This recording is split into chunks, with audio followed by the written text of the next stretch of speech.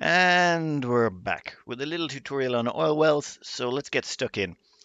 Now, first off, oil wells consume 1 kilo of water per second and they output 333 grams of petroleum at the same, or crude oil at the same time. You can see it here. Output temperature is they input crude oil at 90 C or hotter if the input material is hotter. Now, since only water can be input, water could be 95, 98, 99 degrees, somewhere around there, so it is possible for the crude oil to come out a little bit hotter, but 90 degrees is what you're probably going to be targeting. It also produces a little bit of heat as well. Now, to simulate what's going to be happening nowadays, I've got 95-degree water over here, liquid pump pumping it in, and we've also hooked it up to a little bit of a power grid. It takes 240 watts to run one of these suckers. So water comes in, this starts to fill up with, or starts to drop crude oil on the ground, and that crude oil, usually you'll set up a little system like this and pour it out. This was my old design, or one that I stole off the web, I think, probably. Now, one weird thing about them is they also can produce natural gas. You'll see here, this is a fully overpressurized oil well, as in this has been run until it overpressurized. They take about 4 cycles to do this. Once they're empty, it takes 4 cycles for them to overpressurize, and normally you remove the pressure at 75%, as in after 3 cycles. They produce about 20 kilos of natural gas per cycle. A little bit of rough numbers on that. If you have 3 of these oil wells running, they'll produce about 100 grams of natural gas a second on average. It takes 90 grams to run a natural gas generator, so 3 of these can power a natural gas generator and 1/9 of a second natural gas generator. They don't produce a lot of natural gas, but it does come with an annoying problem if you construct your oil wells wrong. So what we're going to do is have a duplicant come in here and vent this oil well. Now, this repurposed duplicant only has a skill level of 1 in machinery, so they'll be quite slow. The machinery skill does affect the venting process.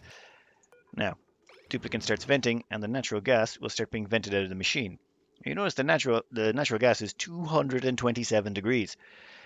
Now, that natural gas, its temperature is not affected by the outside temperature, so it will always come out at a ridiculously high temperature. At the same time, you'll see there's 10 kilos of water here. When this machine is being vented, it stops producing crude oil, and because of that, it stops consuming water. Now, the water is trapped inside this oil well, and as you'll see, the temperature of it is going up. 93, 94, 95. The heat from the surrounding natural gas is soaking into the oil well, and the oil well is dumping that heat into the water because it doesn't care. As you can see, it goes up, oh, and there you see the natural gas went on top and the water went on bottom. What happened there? Well, if you go to the gas overlay, you'll see we now have steam in the room. Yes, we have steam in the room because the water in the oil well actually flashed to steam. This is one of the big downsides of a design like this. It causes horrible problems. So there's several ways to get around this. Now you could do many things, but I just want to point out to a few people, if you've never experienced this issue before, it's fine. But have you ever found water appearing in places that you think it shouldn't have been there? Normally what's happened there is your gas pipe extracting the natural gas. It sucked up the steam. The steam then condensed in the pipe and broke the pipe or damaged the pipe. Your duplicants repaired the pipe, but the steam ended up, as water somewhere where you weren't expecting it.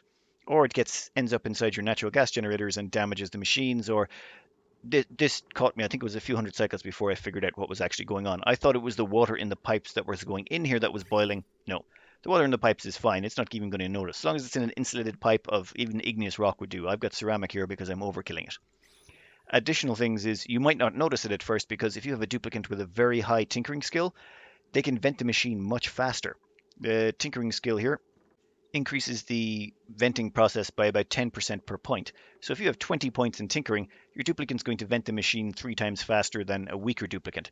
So long as your good duplicants are getting there, you'll never even notice. They might vent it so quickly that the water starts circulating again before the water in the machine has time to boil.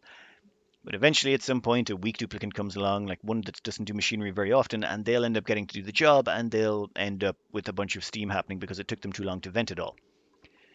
Now, let's come up with a slightly different design that fixes these shortcomings. This is my new preferred design. This one here gives you a giant pool of crude oil that soaks into the oil well. It surrounds the oil well and it gives it something to dump the heat into. This helps keep the oil well chill when the natural gas is vented. At the same time, I set the pressure here to 20 kilos. In other words, unless there's 20 kilos of natural gas in here, the gas pump won't extract anything. This results in the natural gas in here ending up a little bit chillier. Oh, I should really put in a temperature shift plate right about there. So that temperature shift plate will help that oil, the crude oil coming out of here, dump temperature into the natural gas, and the natural gas to dump temperature into the crude oil. It just results in a much more stable running temperature. All of this combined means that while it might get hotter than 100 degrees outside the oil well, it won't be too much hotter, which should mean it would take longer for the heat from the natural gas to soak into the machine. Now, we're almost up to 75% here. Let's see what happens when the duplicant shows up. So we have a duplicant here. Let's check and see what the temperature is like. 89.2.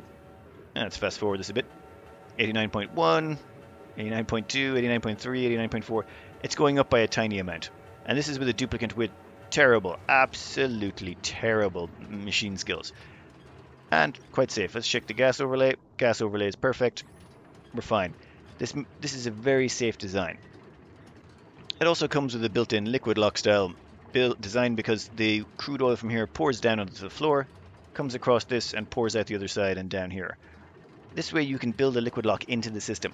Now normally what you like to do is find your oil reservoirs in hopefully the same space or use gravity to help you, and you can usually get all three of them to pour into one spot and then pump them out from there with one pump. You can use multiple pumps if you want, I just prefer not to. In which case you could just make this a little bit wider and stick in a liquid pump to pump it out when the crude oil in here gets to about 750 kilos. That would just make sure the system just keeps running. As you can see, the crude oil well does not mind being submerged. Not in the slightest.